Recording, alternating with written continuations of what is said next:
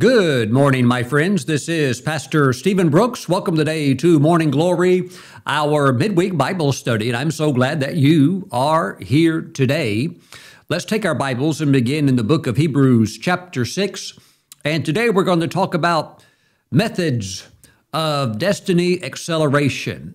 I've been having a fun time with these over the last few months, and they have proven very effectual, and I want to share these methods with you in today's message. But first, let's pray. Heavenly Father, we thank you for your word, and we ask that your Holy Spirit would breathe life upon it. Let revelation flow. Let answers and solutions that your people need, let those solutions come to them even while they're engaged in this Bible study. Now, Father, we thank you. We give you all of the praise. In Jesus' name we pray. And let's all say amen. Praise God. Again, we are in Hebrews chapter 6. I want to jump down to verse 12. And I'm glad that you're hungry for the things of God and that you take your calling and your assignment serious. And God's going to see to it that you get it all accomplished. Praise God. Now, verse 12, but imitate those who through faith and patience inherit the promises. So we are to imitate. We are to look at the example of others who've gone before us, and we are to walk with faith and patience and fulfill and accomplish what we're called to do just like they did. And so we are called to take our inheritance, do the things that God has called us to do, and also there's the internal inheritance, which is to develop into and become the person that God has called us to be, which is a reflection of the mature image of Christ Jesus in us. So what does verse 12 mean? It means that we are to observe those who have gone before us, and we are to locate their footsteps, and in a similar way, put our feet in those same steps. Why? Because they accomplished their assignment, they fulfilled their high calling, and God wants us to do the same type of imitation so we can get the same good results. In other words, link up with them in areas that are relevant to your course and your purpose in life. Their overall assignment could have been in some ways very different from yours, but you can still see connections that you can make, gleanings that you can examine their life and say, you know what, they really excelled in that area, and I'm called to the same thing, so let me put my feet in their steps and walk it out. So I would call one of the first methods of destiny acceleration, I would call it observation. And observation is basically connecting yourself to the steps of great people who've gone before you so that you can fulfill your own unique destiny. But you connect with others who have already accomplished theirs. You do it through observation. Praise God. You know, I had a minister that took me under his wing, and he would go do meetings, and I could watch him minister. I could also watch him while he pastored his church, and I could stand there and firsthand, with eyes open, watch genuine, valid miracles take place. And what happens is that while there is always a great necessity for teaching, when it comes to activating the gifts of the Spirit, some of that is true, what the old-timers say, which is it's better caught than taught. So if you're just taught but you never see it, you're trying to bridge that gap. But when you're taught, plus you get around it and it's actually happening, then you can catch it.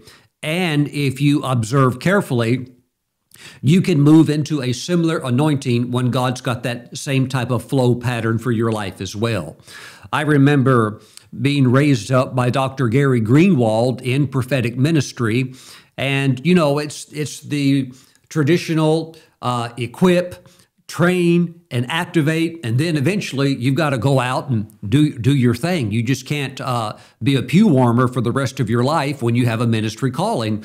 And so I remember seeing Dr. Gary one day, and he said, Stephen, how's your ministry going? I said, good. I said, I'm leaving for Africa in 2 weeks. He said, what? He said, you're going to Africa? I said, yes, there's a meeting. We've got, crusade lined up, and I've booked the whole thing out for 3 weeks, meeting after meeting.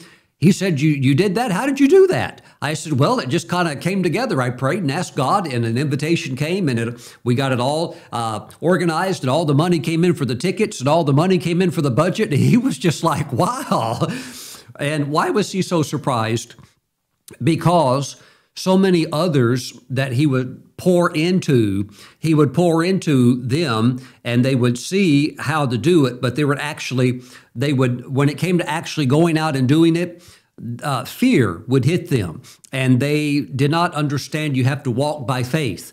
And so, we walked by faith, and one meeting led to another meeting. One international door opened up another international door, and before you know it, the thing really begins to come into the fullness of what God has. But others, they loved getting prayed over. They loved having hands laid on them, and they loved especially getting prophesied over. But then 2 years go by, nothing's changed. 5 years go by, nothing has changed.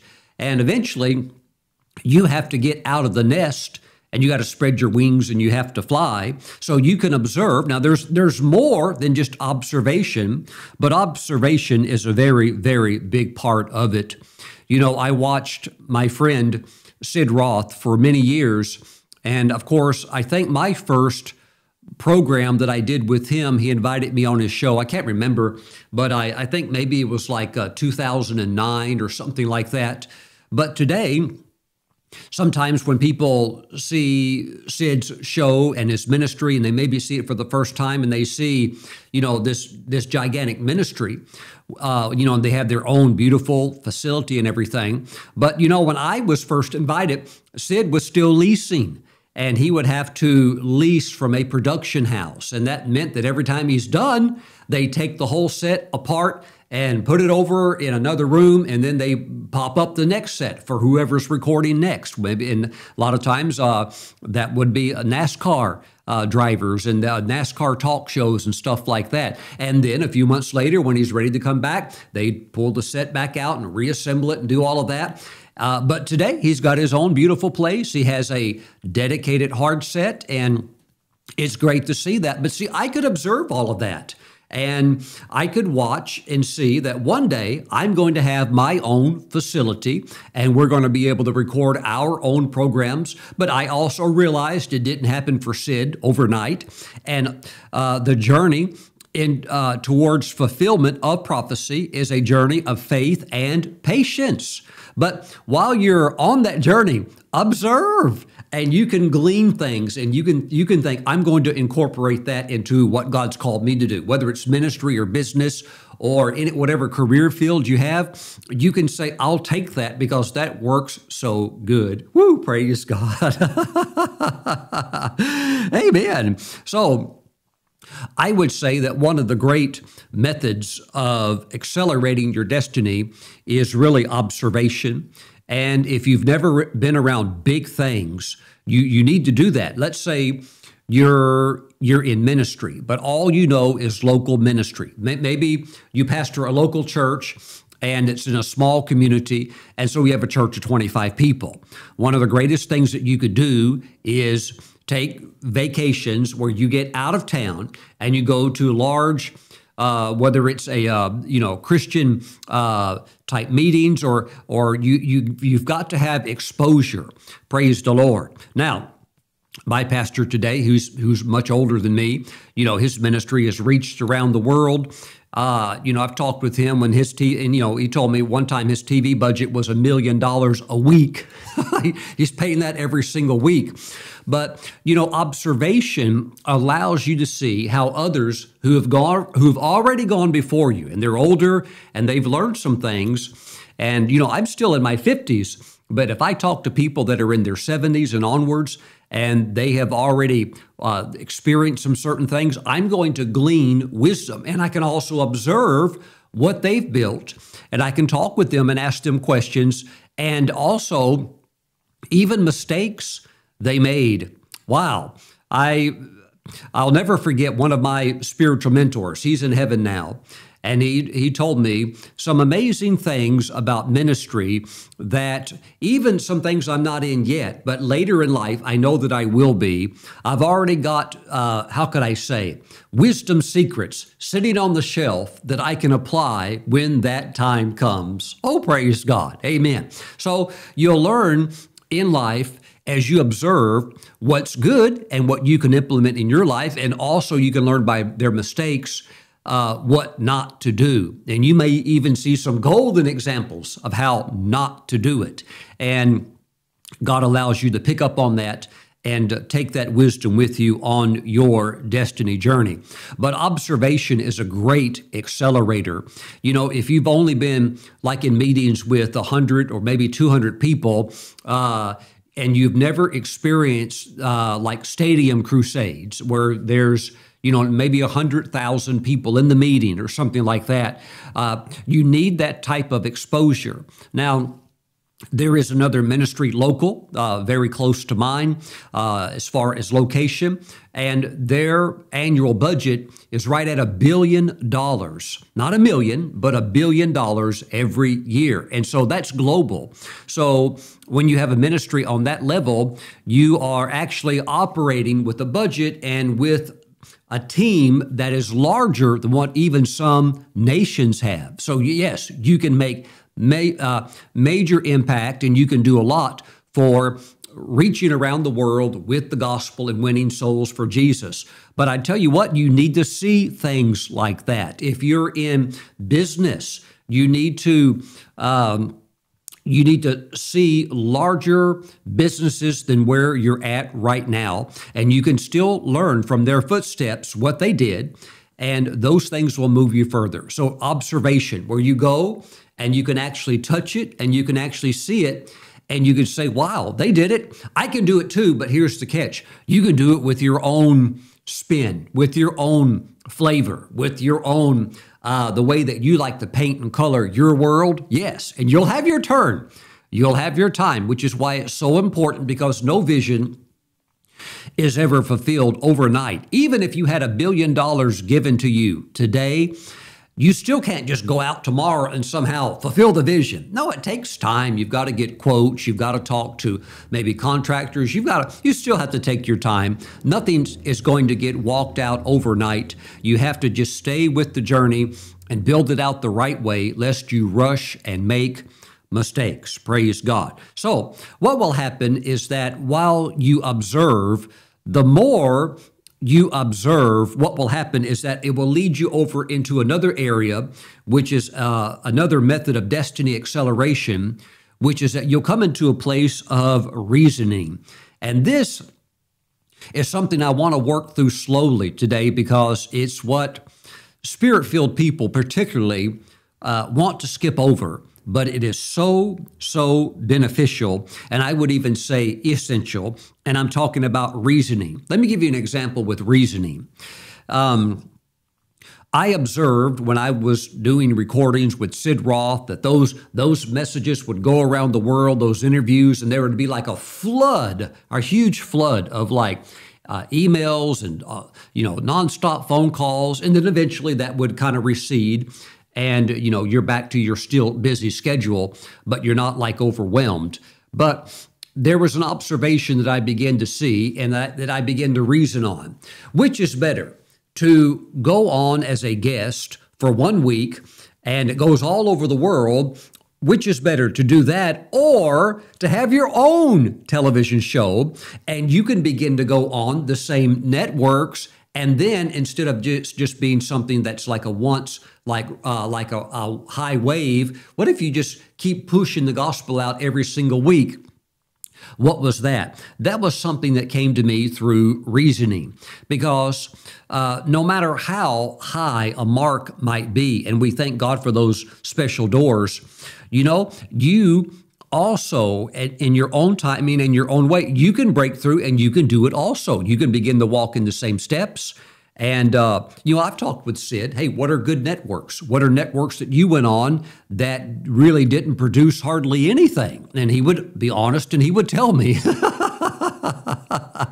it's not a lot of fun if you're paying $13,000 for a 30-minute show, and you don't even get one email response. You don't even get one phone call. Nobody even ordered one product. That's not a lot of fun, especially if you're on that network 5 times a week. Hey, that can add up real quick, right? So even if you have a lot of money, you don't have money like that to throw away. And technically, we don't ever throw away money. We want to be good stewards with what we have, but you also want there to be productivity. So there's reasoning. And I began to reason, Lord, hey, this is great that I go to this country and record all of these programs for this person's network, or that I'm a guest on this person's show and that's their show. But Lord, I would like to have mine.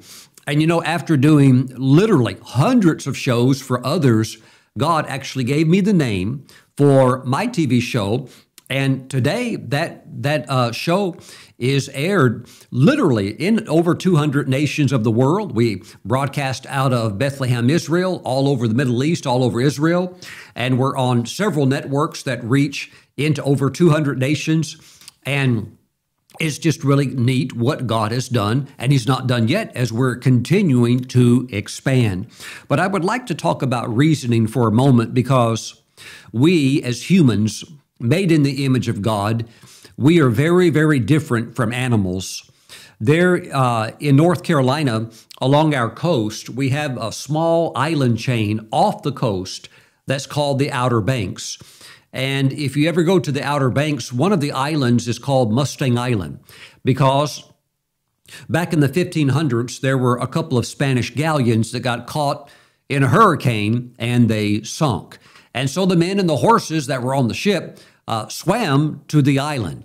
Well, about 2 months later, the men got picked up and they left, went back home. But they left the horses on the island. It's been about 500 years, and the horses are still there. But here's the difference with a man and a horse. If the men had decided to stay on the island, the first thing they would begin to think is, you know what, we're getting rained on all the time. Let's build some coverage so we're not wet all the time. And second, it's kind of cold at night. Let's start a fire. And then third, let's build a more permanent structure since we're going to be here for a while. And then fourth, hey, let's plant some food so that we don't starve. Let's plant, wheat or corn or whatever it might be. But you know what? The horses are still there, still standing out in the rain when it rains, standing out in the cold when it's cold. Why? They're animals. They don't have the ability to do what? To reason like you and I do. I mean, you can go to the remote jungle of Uganda and go back and see the mountain gorilla. And that gorilla and all the gorillas before him, they've been out in that jungle. And when it rains, they're still sitting underneath the tree trying to get out of the rain. And not one gorilla has ever said, you know what? We've got hands and fingers just like these humans do. Let's build us a house and let's set up a sewer system and let's start planting some crops so we can eat some better food instead of just bananas. But they don't do that. Do they? Why? They cannot reason the way that we can. Praise God. So look at this amazing story in Luke chapter 14. Luke 14, verse 28, Jesus said, "For which of you, intending to build a tower, does not sit down first and count the cost, whether he has enough to finish it? Enough money, of course, and enough supplies.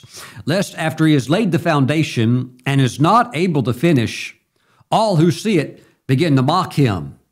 Shocking, wildly shocking how many Christians still do this today. They start something and they never finish it. And from the beginning, they never thought the process through.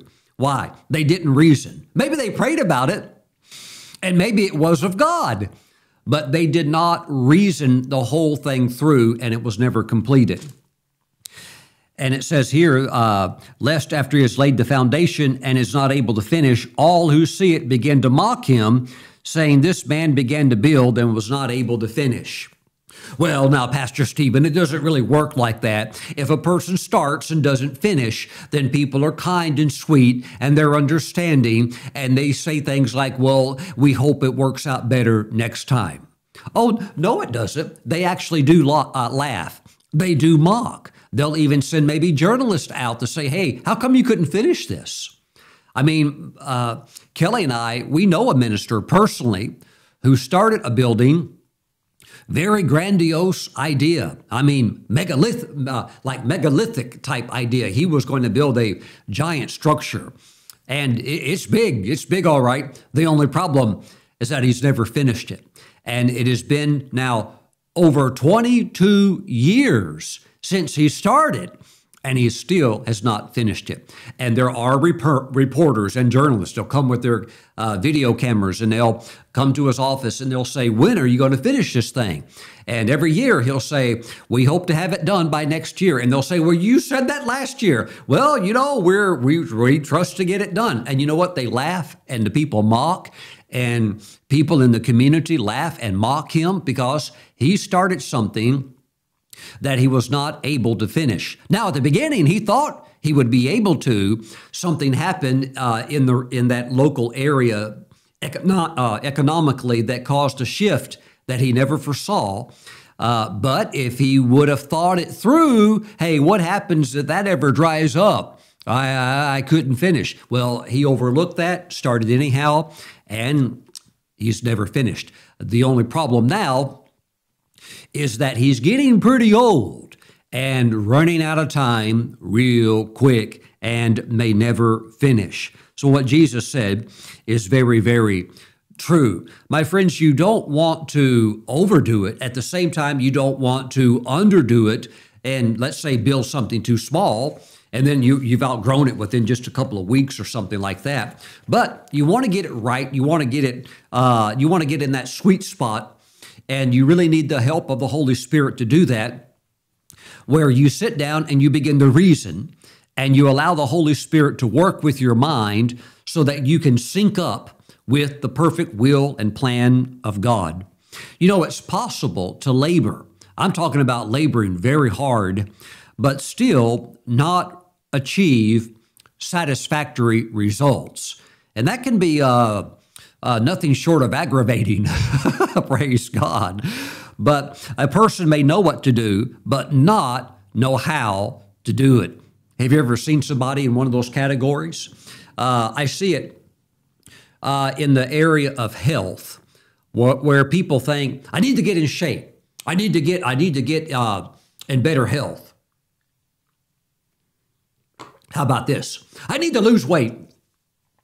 And so maybe they go to the gym and they do all of this stuff and they push this and they push that around and they get on the treadmill and do this and that. And they do it for maybe a couple of months. And oftentimes they're hardly getting any type of results. Now, it's good to have movement, but it takes more than just movement. You actually have to know what you're doing, or not much is going to change. And I've had people say, I can't lose weight. I've tried, and they just give up on it. What's going on? There's something they don't know. They've never sat down and reasoned that in their effort to build a tower, or we could say an effort to get their body in order, they've never sat down and thought about, I wonder if my nutrition has anything to do with this. Because you can walk on the treadmill, but if you're living on carbs and you're just eating carbohydrates all the time, you're going to have a lot of challenges. Wow. Now, if you're a marathon runner and you're in training for a marathon, well, enjoy. Eat all the carbs you want. Eat all the spaghetti. Eat all the pizza. Eat all the bread. You can get away with it. But if you're a normal person, you're working like a 9 to 5 or an 8 to 5 job, and you're sitting a lot and you're living on carbs. Wow. I mean, just walking a couple miles on a treadmill or moving around a little bit, it's not going to do anything hardly. So there's other variables. There's in the area of health. I've seen also people overtrain, and then they're not getting the results. And I'm like, well, you're not getting any rest. You did a major workout yesterday, and you're back in the gym again, and you're trying to push through it, and so again, that usually leads to injury. And so all of these things, you want to get it right. Sit down and observe what others are doing, how they're doing it. Hey, what are you eating? What are you not eating? Ask questions and begin to get things unraveled, okay, as far as the knowledge base. But it works the same also in business and ministry. You know, this is kind of crazy. Years back, I had a church in Orange County, California. And so I had a pastor call me one day, and he said, hey, Pastor Brooks, he said, we have a problem. I said, who has a problem? He said, you and I. I said, I don't have a problem. He goes, well, we've got a problem here. I said, well, what's the problem? He said, you have the name of my church.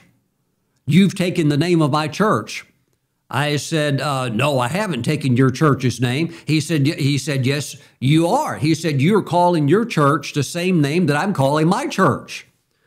I said, well, that's interesting. I said, when I went down to the office of the county clerk here in the county and filed for the fictitious business name of this church, and then legally filed the paperwork for this name so I can use this name in the county, I said, there was no other church with this name. And he got real quiet. Why? He had never done that. He was actually using a name. He had never filed it. He had no, he didn't have a nonprofit organization set up for it or anything like that. He's just kind of like out there flying along with this name. And the church did have a couple of hundred members, but no, he wasn't doing it right. So I said, I don't have to change anything. I said, I'm legal. I said, you're the one that needs to change because you're not legal. Those are the kind of pastors, when the offering comes in, they just reach their hand in the offering and they take what they want.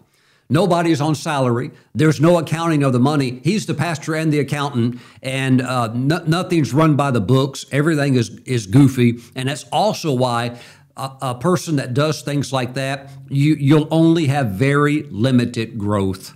So what do we need to do? We need to observe, but we also need to sit down and reason. Praise God. Think it through. So it's not just doing something, you know, well, I'm doing something, but no, we want to do the something the right way. Praise God. It's not just work, but it's also wise work that results in the increases that we are looking for. Take a look at this in the book of Ecclesiastes, chapter 10, verse 15. I hope this is helping somebody today. I have a feeling it is. Praise God.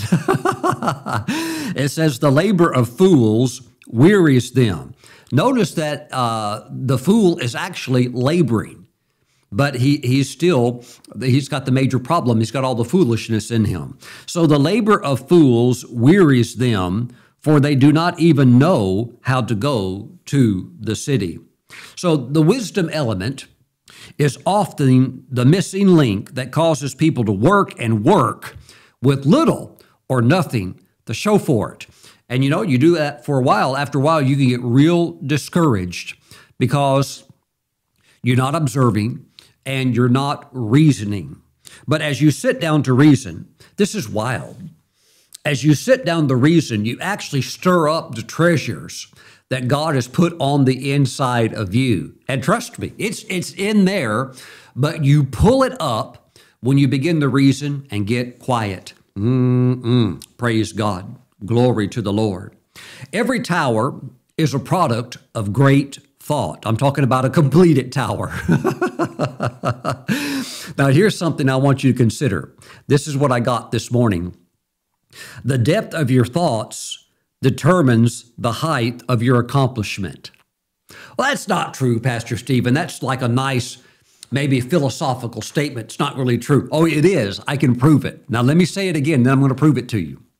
The depth of your thoughts determines the height of your accomplishment. And here's how I know that's true, because I'm going to say it a different way. The depth of your thoughts determines the height of your tower. It has to. You cannot have a height of a tower built when you don't even know how high you're going to go. Well, I'm going to build a tower. How many stories high? I don't know. I'm just going to keep going higher and I'll build it as I go. No, you can't do it like that. So before you ever build it, you have to know how high it's going to be. Well, I'm going to build it. Pastor Stephen, I'm just going to put stairs in it to save money. What's the square footage of your tower? Oh, it's this much. Oh, you can't use stairs. Why? Building codes require that if you go over that square footage, you have to have an elevator. I don't want that. That's going to be an extra $400,000. Well, that means you can only build it 2 stories tall. Not much of a tower, is it? Come see my tower, 2 stories high. Woo, praise God. So every tower is a product of great thought or great thinking. The depth of your thoughts determines the height of your accomplishment. The depth of your thoughts determines literally how tall your tower is going to be. So if you're not thinking much, you're going to have a little bitty tower. Maybe by the time it's built, we shouldn't even call it a tower. Praise God, amen. Now, if it's 10 feet tall, not 10 feet, but 10 stories tall, and you've broken 100 feet, and you built it right, and it's reinforced, and it's going down into concrete, steel pillars, things like that, okay, praise God, you did a good job. But that was a lot of thinking that went into that so that the wind doesn't blow it over, or if there's ever an earthquake, the thing starts coming down. Praise God. So you want to engage your mind with reasoning in order to further your ministry, or to expand your business, or to accomplish the next phase of what your vision is. Woo! Praise God. Praise God. Praise God. All right, so we observe and we reason, and then it's time for meditation. This one's really fun. You're going to like this one. Meditation. Let's go over to 1 Timothy chapter 4 and drop down to let's go to verse 13.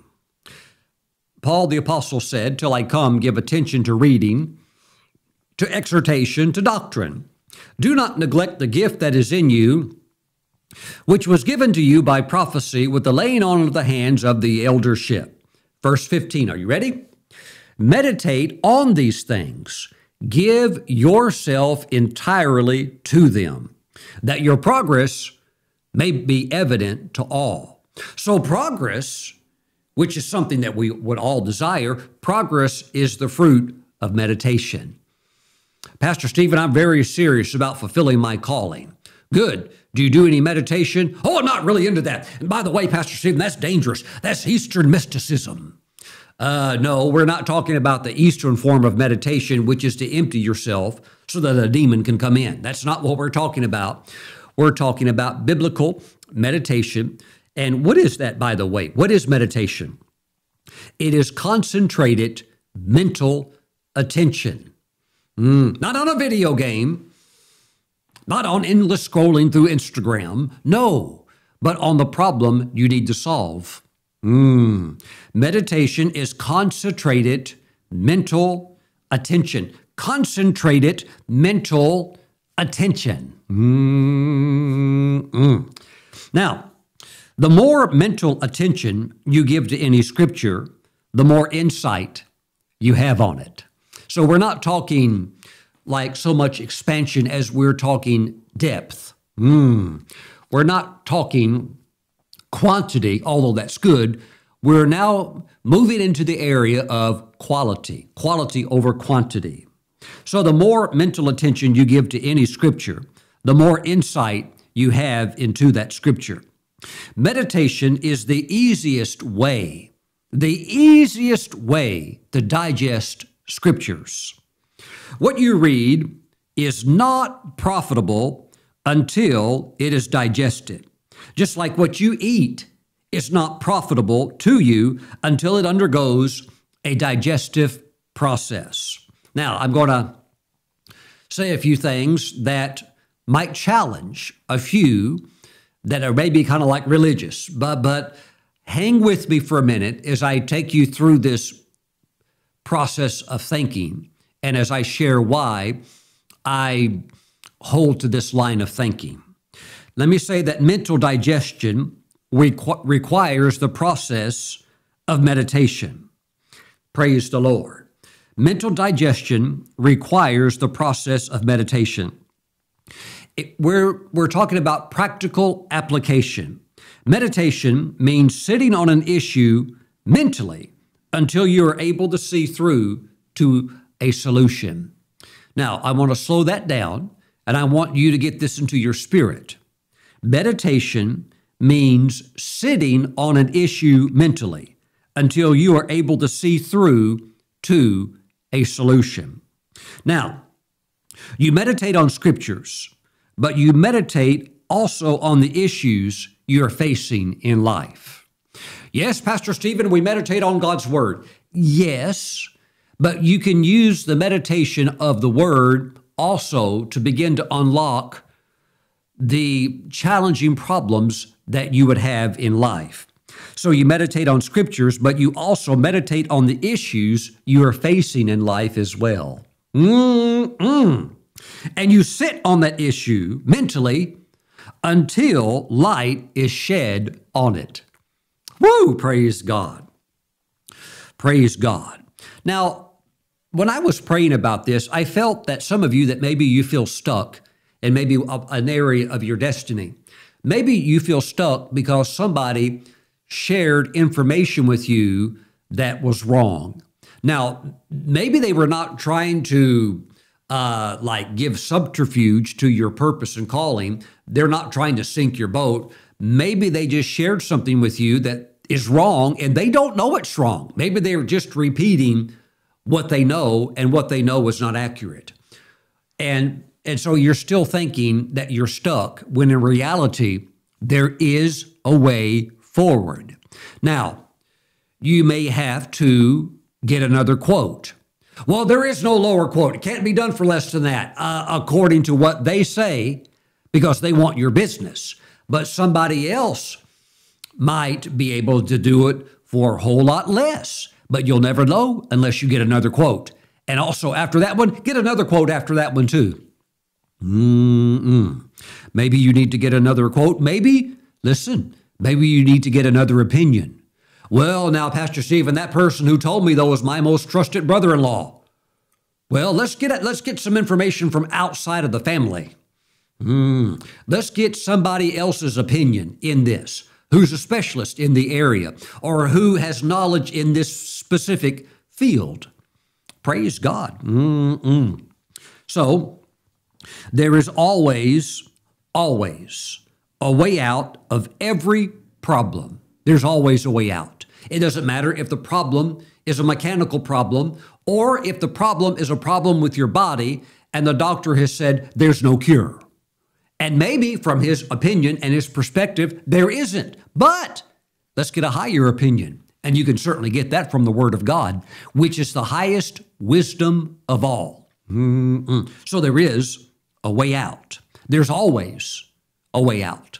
So there can be progress. You maybe think you're stuck, but as you observe and as you reason, and then as you also begin to really meditate, I'm talking going deep on this, you realize there's a way out. Look at this in Isaiah chapter 1, verse 18. Come now and let us reason together. Now, why would God give that presentation? Because they're stuck in a mess. They're stuck in a place of apostasy. They've gone away from God. And when you get away from God, you become a legal target for the devil, and he'll hit you. That's just his job. It's coming. One way or another, it's coming. So what is God saying?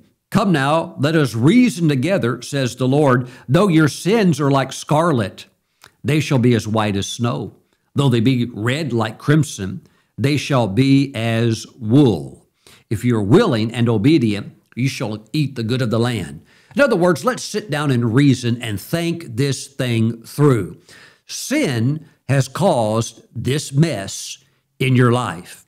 Yes, Pastor Stephen, I can see that, but I really need that. No, you don't need that. That's part of the lie. You don't need anything to do with sin. Now, what should we do? This is what God is saying that you should do when you really start thinking about it. You start right where you're at, doing the right thing. If you're willing and obedient, okay? So you have to be willing to walk away from the sin and the slop okay, and walk away from the awful things that it's doing to your life, and then say, I'm willing to leave it. Now I want to be obedient. I want to start serving God. And all it takes is the first step. And you can walk out of any problem and walk into a free flow with the Holy Spirit. Well, things begin to work the way they are supposed to in life. Woo! Praise the Lord. Glory to God. We start by doing the right thing. Praise the Lord. Glory to God. Thank you, Jesus. You know, reading is good. Reading the Bible is good. But reading provides access to information, but meditation provides access to illumination. I want to say that again. Reading provides access to information, and that information could be good, but meditation provides access to illumination. And so it's just like the Ethiopian eunuch reading from the book of Isaiah, reading, he's getting information, but has absolute no light on the subject. And so you might as well, you might as well be reading something else. Why? You don't understand it. And until there's illumination, it's not going to do you any good. Praise God. Look at this in 2 Timothy chapter 2, verse 15. Study to present yourself approved to God. Study or be diligent to dig deep, okay? Not just skim through the surface and you know some things, but you have no way to apply them. And worst of all, maybe you don't even really know what it is talking about.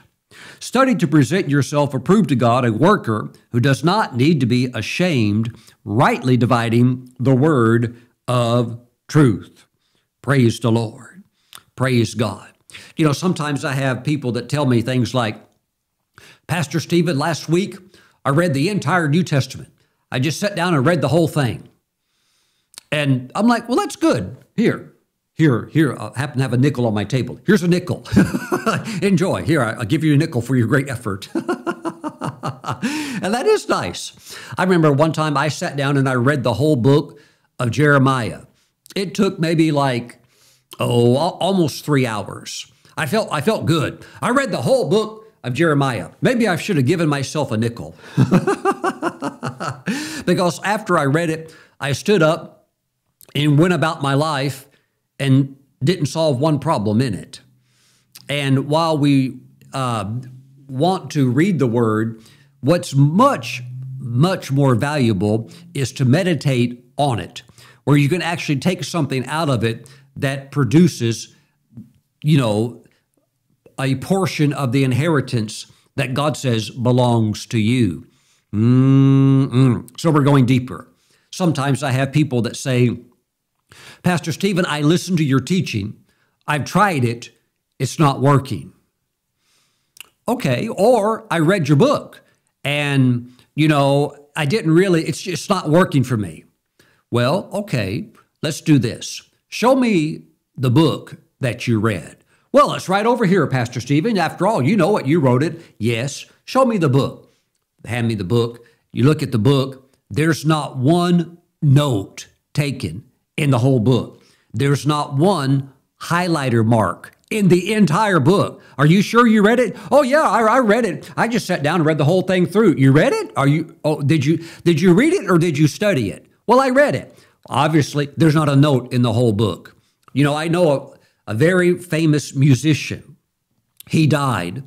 When he died young, his wife gave me his Bible because he really loved me and, he was, quote, a famous person, unquote. So his wife wanted to give the Bible to somebody that would, it meant something. So she gave me his Bible. I took his Bible and opened it up, this is after, he's passed away and all, looked at it, not one note, not one pen mark in the whole Bible, not one highlighter, anywhere from Genesis to Revelation, nothing underlined, nothing like that would show any indication of study, meditation. And that's why he was taken out. There was things he didn't know, and the enemy caught him in a certain area and took him out, and he's off the planet. And really, the great assignment that he had for his life, he was building closer to it, and now it's gone. It's all gone. Will probably never be accomplished because he's not here, and it's probably never going to go anywhere. But my friends, you have to meditate and begin to dig deep. Praise God. So if all you do is stay on the surface, you're not going to get it into your spirit. Well, Pastor Stephen, I read that, and it's just not working. Show me your Bible. Show me your Bible. It's like your checkbook. Your checkbook tells you where your heart is at. Whether you're giving to God and you have His kingdom interest on your heart. Same with your Bible. A clean Bible, and you've had it for 10 years. Something's wrong. You should be wearing them out. I'm not saying you take it and you throw it down or stuff like that, or you do some kind of dishonorable or unholy act like the pastor, like on social media sometime back during the Super Bowl. They took a Bible and they kicked it like it was a football. That's probably the greatest workout that Bible ever had, is when the person kicked it with their foot. There's probably no notes in it at all, nothing studied or anything. Praise God. But my friends, God wants you to begin to reason and think. Think on the Word and think on those challenging areas of your life, and the Holy Spirit will show you a way out. And not only that, you've got a God that does miracles. And as you begin to apply what you can do in the natural, God will come along and put His super upon it. And the next thing you know, you're free. The next thing you know, you're out. And the next thing you realize is, wow, God's right. I don't need that anyhow. I don't need that crutch. I don't need that handicap. I don't need that addictive habit. I don't need that. Pastor Stephen, I can't live without cigarettes. That's what the enemy would suggest to you. And maybe you've built up a stronghold in your mind, a way of thinking that I can't survive without this. I'm telling you today, there is a way out, and you can thrive without it. Woo, praise God. Praise the Lord. You know, for those that love to read the Word, which is important, which is good because you're going to get information. But for those that never really go deep, you're going to run into some problems in life that you can't solve unless you've really got it into your heart. Let me give you an example of this. Psalm 119. Here is a very misunderstood scripture. Psalm 119, verse 11. Your word I have hidden in my heart that I might not sin against you. Yes, Pastor Stephen, I'm real big on scripture memorization. I'm not at all. Why? Because I've met countless people who can quote scripture just like a machine gun. Just quote scriptures faster, and they're spitting out scriptures, and they don't even know what the scriptures really mean, and they'll misquote scripture. Why? They've memorized it, but they've memorized it out of context. They don't even know what it means. When I grew up in church as a young boy, we would have scripture memorization contest. And some of the young kids could really quote the scriptures. But then I would see the same young people in school, because we go to the same school, and boy, could they ever curse and use profanity or tell dirty jokes like you wouldn't believe. But in church, they could win scripture quoting competitions. Well, Pastor Stephen, though, that doesn't make sense. The Bible says, your word I've hidden in my heart that I might not sin against you. Where are we missing it at? Here's where people miss it at. They hide the word in their head, not in their heart. I'd rather have 2 scriptures in my heart that can work, and I can work them. And it's like a sword that I can use. I'd rather have 2 of them than 200 scriptures in my head, and it's all in my head. None of it's in my heart, it's all in my head, and it's useless. It really is useless. And that might hurt somebody's feelings, but that's just the truth. And really, in life, in your walk with the Lord, you're looking for what works. You're looking for what produces victory. And if it's not, you should sit down and figure out, why is this not working? And for many, the scriptural memorization, it doesn't work. You have a bunch of stuff in your head, but it's not in your heart. Your word I have hidden in my heart, not my head. So you hide God's word in your heart. The ones you put in your heart are the ones that God speaks to you by the Holy Spirit. They're illuminated. It has life to you. You know, if I'm reading something in the Bible and I feel like I might as well be reading like some kind of a nursery rhyme or something like that, I stop reading when I'm reading and I go somewhere else. I go where I'm being fed. I go where the Holy Spirit is highlighting what's feeding me. I'm not just trying to be a walking encyclopedia of the Bible, which is why you have those talk show hosts in the Christian community that they identify themselves as being the Bible answer man. In other words, they've got an answer for everything that you have a question about in the Bible. And they're deceived into thinking they actually know everything, because nobody does except for God. But they think they do. And that's because they have a lot of stuff in their head. So, but the focus should never be on that. It should be on the illumination of what is in your heart. So you have to reason and you have to think, and as you do, you'll begin to get the word into your heart, and you'll also get answers that'll come up from out of your spirit that register with your mind on what you're supposed to do, of who you could go talk to next to move forward with your plan, or what the next step should be, or, you know, what type of work you should apply next.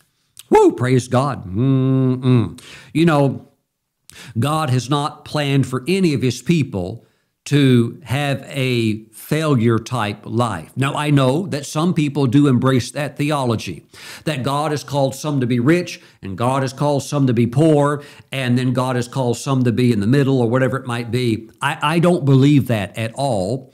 And the reason I don't believe that is because I don't see that in Scripture. Let's go to Romans chapter 8 and verse 30. Moreover, whom he predestined, these he also called. Whom he called, these he also justified. And whom he justified, these he also glorified. So your destiny or your calling is glorification, not a car wreck. It's glorification, not to be a victim.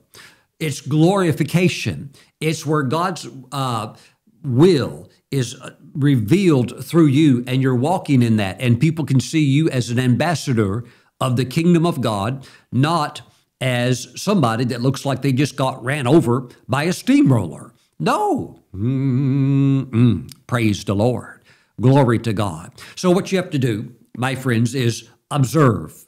As you observe, you begin to realize, hey, that which is also pertaining to my calling, I can do that too. I can do that too. You put your feet in their steps. And then you reason. You reason things through. You sit down and you think about the tower that you're going to build, the business that you're going to build, who your customer base will be. Who is this product most useful for? Does anybody even want this product before we fabricate it and begin to put it, and buy equipment to make it? Does anybody even want this? Okay, so you do all of that through reasoning. And then you do meditation, and you begin to go deeper with meditation. It's that concentrated mental focus. Woo, praise God. And answers begin to come forth.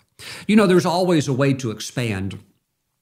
Every year when major corporations have their annual shareholder meeting, the CEO and leaders of the company will come on and say, this is what we're planning to do to expand, not shrink and not sink the business. This is what we're planning on doing this year to create greater growth and to have larger profit margins.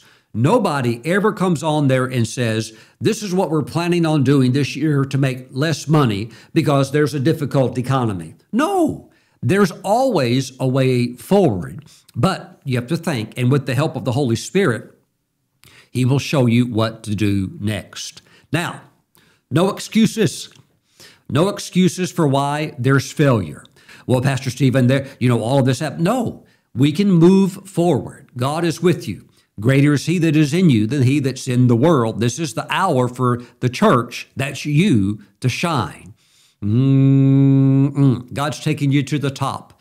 And I want to encourage you to implement these methods of dynamic destiny, forward motion.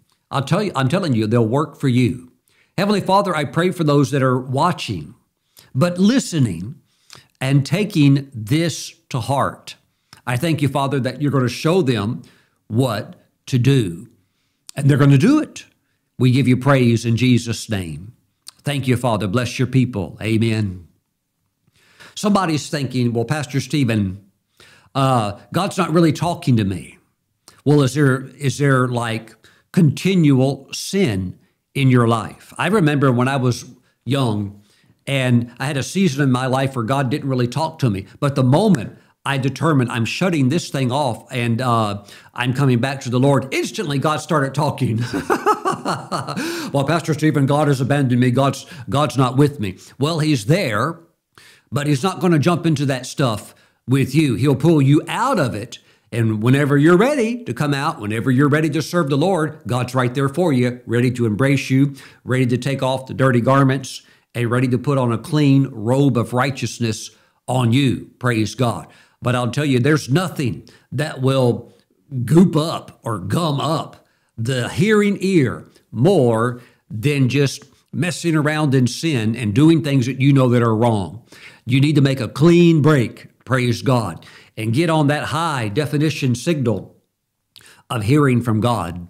Praise the Lord. Glory. Come now. Let us reason together. That's what the Lord said. Though your sins be like this, you got a real mess. He says, I can wash you whiter than snow. So if you're listening and you don't know the Lord as your Savior, it's time for you to get your life right with God today. Amen. Now, also, there's another group, maybe that you used to serve the Lord, but you backslid and you've become like the prodigal and you've ended up in the pig pen.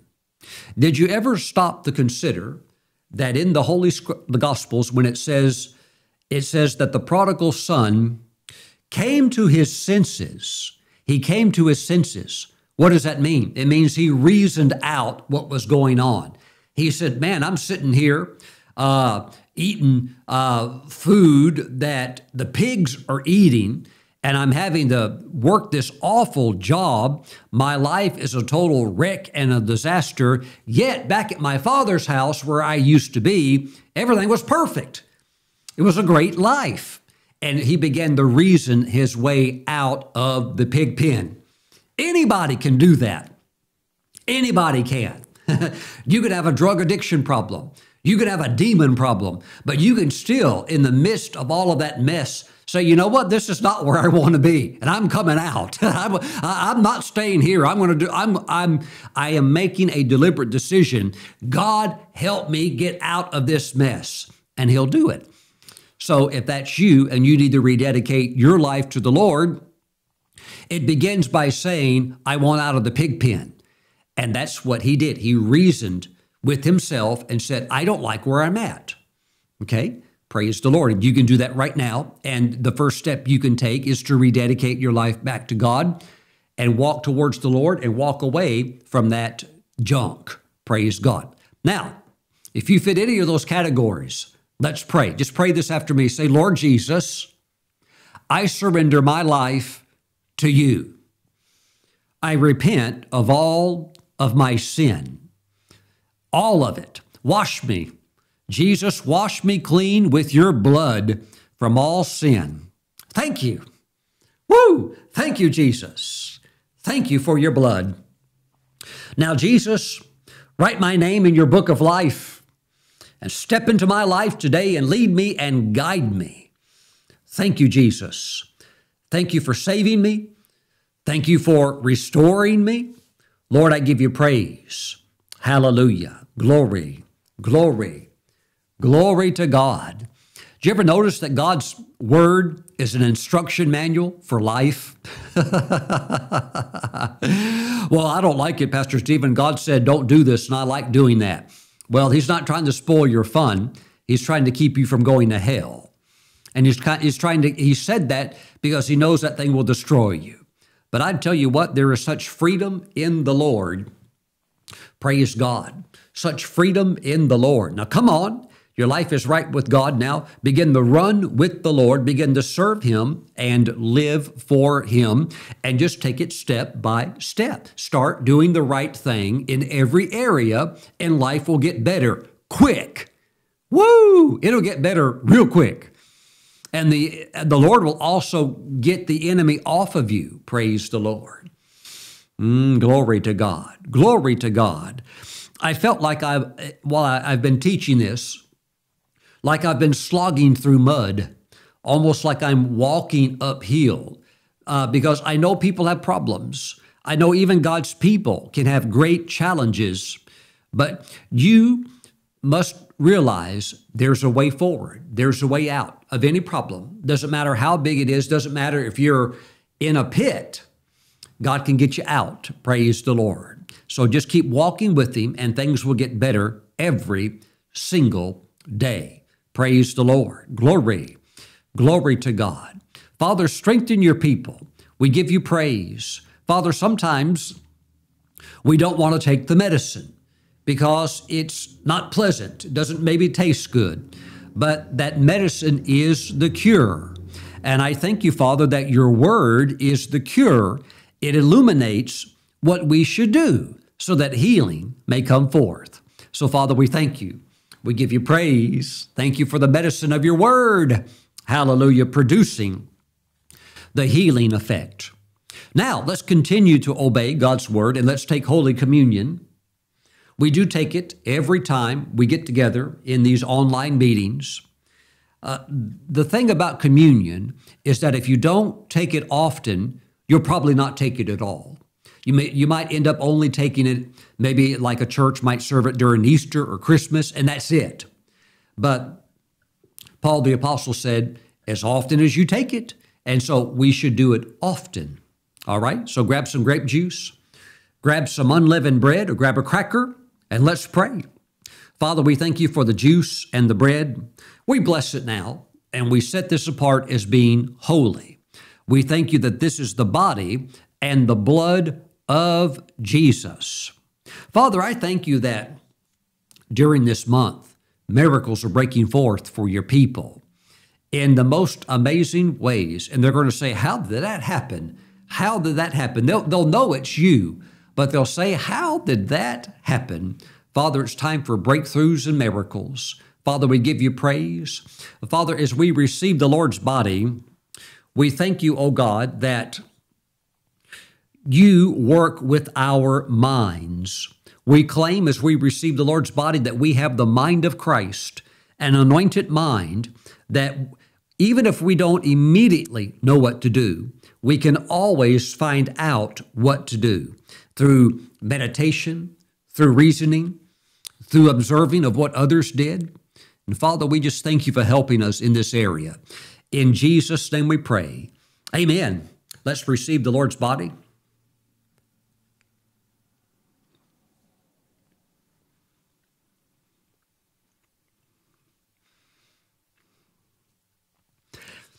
Pastor Stephen, I read a book on divine healing. I read the whole book. I'm still sick. Show me the book you read. Show me the book, and I'm going to look for your notes. I'm going to look to see, did you mark it up? Or did you just tear through it and read it real quick, and now you could say you read it? Oh, here's another, you read it, good, here's a nickel. Right? Doesn't mean anything. It doesn't mean anything. Slow down. Digest it. Eat it. Digest it some more. Swallow some more. If you cannot, look, that's the problem with vitamins. You ever seen the vitamins that are the size of a pill that a horse could maybe hardly swallow? And they give you these vitamins. These vitamins are good. Eat these, swallow these vitamins. You swallow the vitamins, They never get digested. They get passed out through your waste product. Why? Because they never got digested. It doesn't do anything except make the vitamin company money, and they know that. My friends, digest. Don't just read. Digest. Get it into your mind, get it into your heart so that you understand it and you know why you do what you do. And you also know why you don't do certain things a certain way, because it doesn't work. Praise God. Amen. Amen. Heavenly Father, thank you for the Lord's blood as we receive it now. We thank you for mercy. Lord, if we live to be maybe the age of Methuselah, I think a lot of these things we could figure out, but we don't have that option. Maybe at the most 120, but for the average, maybe 85, maybe 90. So Lord, we need your mercy. We need a lot of help, and we ask that you just extend mercy and grace so that we can catch this on the prophetic fast track, because we don't have 100 years. Thank you, Father God. Let us catch it through times of deep meditation, deep mental review, during times of spiritual digestion. Let us get it into our system. Thank you, Father, in Jesus' name. Amen. Let's receive the Lord's blood.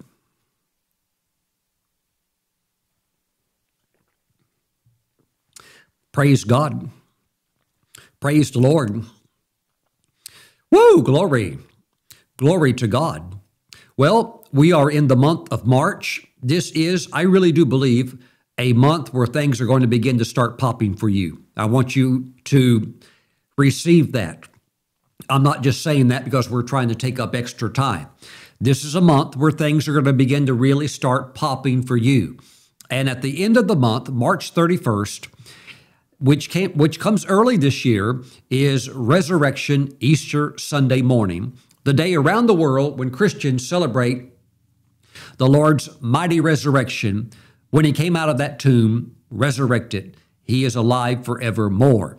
And on that day, I want to encourage you to sow your very best seed into the ministry so that we might move forward in the projects that God has placed before us with wide open doors, but we need your help to step through these doors. And I'm asking you to sow on that day your very best seed, that you would reach deep and do something that would touch the heart of God. And you know, we're all at different places, but I believe that during this month, as things are breaking and things are happening, that God will actually give you the seed. Maybe some of it you already have. Maybe you have a number that you want to reach, that you want to sow, and you don't have it yet. I believe God will give you that full seed, and you can take that seed, you can sow it, you can give it, and I want you to bring it in on or before March 31st, and that's Sunday. That's a Sunday morning. That's Resurrection Sunday morning, and I'm going to be praying over your seeds that you sow, that the thing that you could never do, that you need divine help to do, that God would step in and he would do that thing for you. And I believe he's going to. Praise God. Thank you, Lord Jesus. So I want to put the giving information up on the screen at this time. And I want you to prepare your seed. Don't just rush something in. I want you to ask God what he would have you do, and then be creative. You may have to sit down and reason. Lord, what could I do to pull this seed amount together? And you could reason, you could think, and maybe the Holy Spirit would put up on your heart maybe a garage sale, and you could sell some things you're not using anyhow. And you could use that to further the Lord's kingdom. You know, one of the great tragedies I see today is when people prepare their will and then they die, and all of their wealth goes to people, maybe they're family members, but it goes to people that do not serve God. And they don't leave a penny, they don't leave a dollar for God's work. Whereas they should, if they had a kingdom heart, they should in their will state that they want their wealth, whatever those items are, and if it's stuff that needs to be liquidated, then that's fine. But the proceeds, the money, should go to further the work of the Lord, not further somebody's amusement to continue to live on the earth who has no interest in God, who'll just waste it and squander it and will not use $1 for God's work. So my friends, I'm just saying, I see things like this happen all the time where I hear people say, well, we don't have the money, we don't have the ability to give. If you sit down and reason, there's all kinds of things. You could sell that. That hasn't been touched in 5 years. You could sell that, and you could take that, and you could give it as a sacred offering into the work of the Lord. God's kingdom moves forward. And while the tithe allows the ministry to operate smoothly, it really is true that it is sacrificial giving that causes kingdom projects to get completed. It causes kingdom projects to move forward and get completed. So I'm just asking you, be creative in your giving. You have license to do that. You have freedom to do that, to sit down and think. Husbands and wives, get on the same page, come together. If you're a single individual, get with the Holy Spirit and come into agreement about what God would have you do. And He'll show you the number, and He'll help you to do it. Praise God. Glory to the Lord. Praise God. Look at it as a faith challenge so that you can step into a new level. If you want to go into a place you've never been before, you have to sow something that you have never sown before. Heavenly Father, I thank you that your people are being creative in their giving ability of how they could reach the offering level they want to do. Father, right now I'm thinking about the one church member one time that sold his car. He had an old used car, wasn't even using it. He sold it. And out of that, somebody bought it, and he was able to give a very generous offering. So, Father, let your people be creative in their giving. We give you praise. Thank you, Father. Help them in Jesus' name. Thank you. Amen. Let me say this, and this is very, very opposite of the way the world thinks. But let me say this. Every step towards self-sufficiency is a step away from God. Well, Pastor Stephen, we have to have a savings. I know people where their savings is their God. And if it were decreased by $1, they would probably stay awake all night and be in fear. But every step towards self-sufficiency, where you don't need God, you don't need God's help, or it's all based on a budget, and it's all based on numbers only. It has nothing to do with the Holy Spirit or using faith to go to a new level. Every step towards self-sufficiency is a step away from God. So I want to get you closer to God, and that is a walk of faith. Praise the Lord. Glory to God. This is challenging for Western society to embrace, where everything has to be insured and everything has to be, all lined up over in this area. Where really, if you're walking with the Lord, He covers you. He takes care of you. Doesn't mean you don't have a savings. But it does mean that if God were to say, I want you to sow the whole thing, that you would do it. Praise God. And God's not doing that because He's trying to deplete you. He's actually He's going to use that as a seed platform to spring you forward into something that is greater than perhaps what you've even realized. Glory to God. So God's never trying to take something from us. He's trying to get us to a greater dimension of living. Praise God. And that often requires sacrifice, and it certainly requires trust. Woo! Praise the Lord. So God's moving by His Holy Spirit, and I want you to take time to sit down, look at your tower that God's called you to build, look at your projects that you want to complete, and reason and work your way through them. Some of you, not all of you, but there's a few of you, you're trying to bite off more than you can chew. And while there is the faith element of think big and believe God for big things, that's all cool, but there's also, you have got to balance that with don't go beyond your faith and don't reach beyond the border that the Holy Spirit has given you, which is your faith area. Don't go beyond that and hurt yourself, because if you tried to do something that God has not called you to do, let's say you want to build a hospital. God's never called you to build a hospital, and you're gonna go out and you're gonna build a hospital. You're probably going to be the first one admitted to it, because you're putting yourself under pressures that God has never called you to put yourself under. So stay in that zone, but allow the Holy Spirit to work with you, and you can get accomplished all of that. Amen. It's going to be very exciting. Things are popping. God is moving. March is a month of movement. It's a movement where you march forward. Praise God. So go with the flow of the Holy Spirit, and sow something that puts a smile on God's face. And we'll be praying for your seed, your offering when it comes in. You can mail it in. You can bring it in online, however you would like to. If you need some more time, I perfectly understand that.